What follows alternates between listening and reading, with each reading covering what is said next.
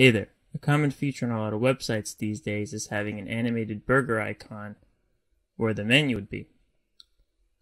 That has become increasingly popular with the advent of the Lottie library. However, unless you're familiar with After Effects, you're limited to the Lottie icons you find online. Well, in this tutorial, I'm going to show you how you can create your own animated burger icon 100% in Webflow without having to open up After Effects. So far in my project here, I have a custom nav bar with a container, and on the left-hand side, I have my logo. So what we're going to do now is I'm going to drop in a div that will go to the right side because this container is set to flex horizontal. So I'm going to drop in a div, and I'm going to call this div menu wrapper. And I'm going to set it to flex vertical, center, center.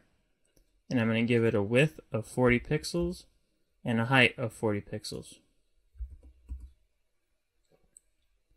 And in this menu wrapper, I'm going to add in 3 divs. These 3 divs are going to act as the icon, so a top, middle, and bottom. So I'm going to do Control E, and I'm going to add in another div. I'm going to call it top. I'm going to give it a width of 24 pixels. Now the width is more of a personal preference for the lines.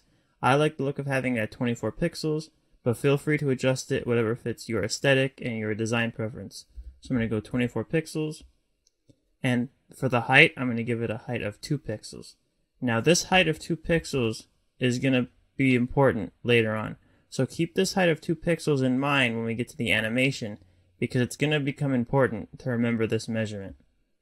And then we're going to use the navy color that we've been using throughout the project.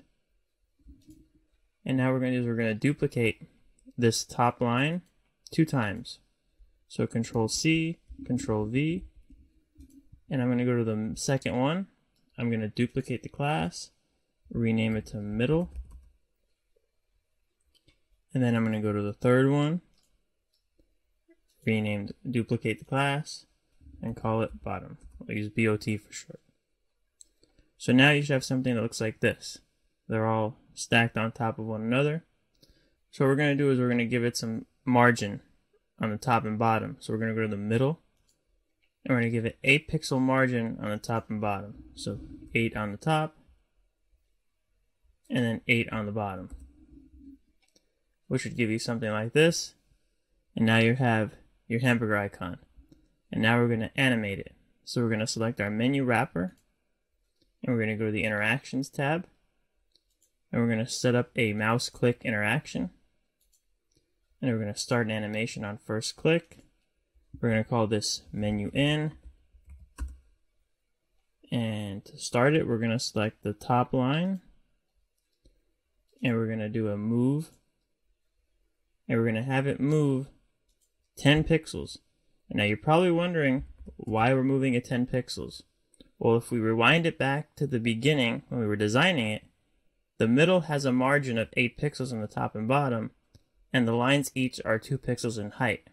So the 10 pixels comes from the 8 pixel margin with the 2 pixel height. So that's where you're getting that 10 from. So now we're going to add some easing. I'm going to use out court.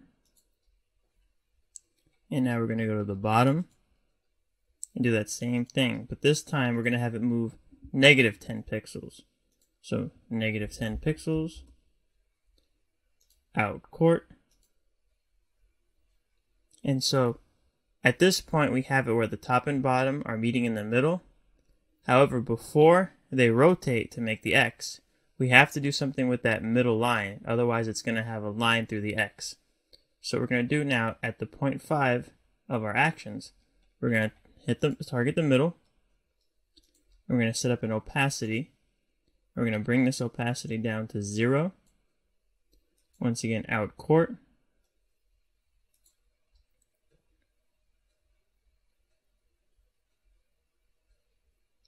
So now that that's opacity 0, and we're going to do it with the previous, but give it a delay of 0.5. And then now, what we're going to do is we're going to rotate the top and bottom to make the X. So we're going to go to the top, and we're going to do a rotate, And we're going to have it rotate 45 degrees on the Z axis. Set the easing to out court. And then make sure that middle one is out court. It is. So go back to the top, out court with the previous. And we're going to give it a delay of 0.8. Because the way I like it is I kind of like having a slight, almost like a hesitancy to it. So where it collapses down, a slight pause, and then rotates. So I'm going to give it the delay of 0.8. Now I'm going to go target the bottom and do that same thing. Rotate on the Z, but this time it's going to be negative 45 degrees. And that gives us our X. Once again, set the easing to out court. And at this point, we should have something that looks like this.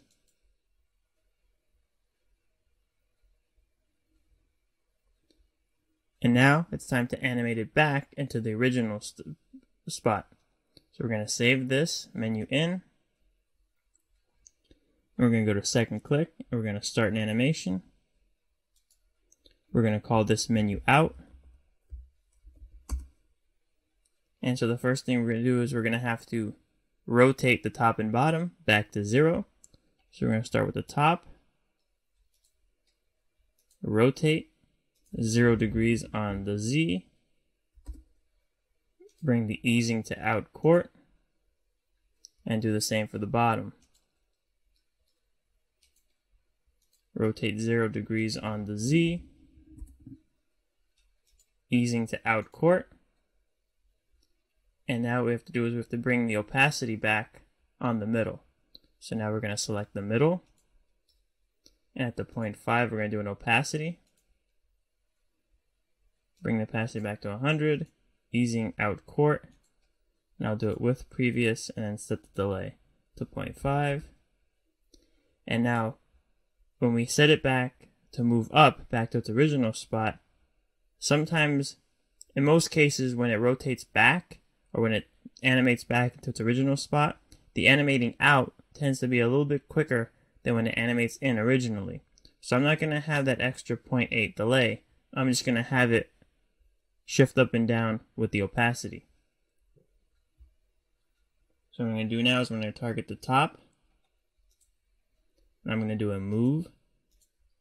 And I'm going to move it 0 pixels so it goes back to the original spot. Set the easing to out court. And I'm going to do the same for the bottom. With the middle and top opacity and move interaction, I'm going to do a move. Have it 0 pixels up and down. And once again, set the easing to out court. And then we're going to hit save. And once that's done, that's going to give us something that looks like this. And then when we click it again, back to our hamburger icon. And that's how you create your own animated hamburger icon 100% in Webflow. Thanks for watching, and take care.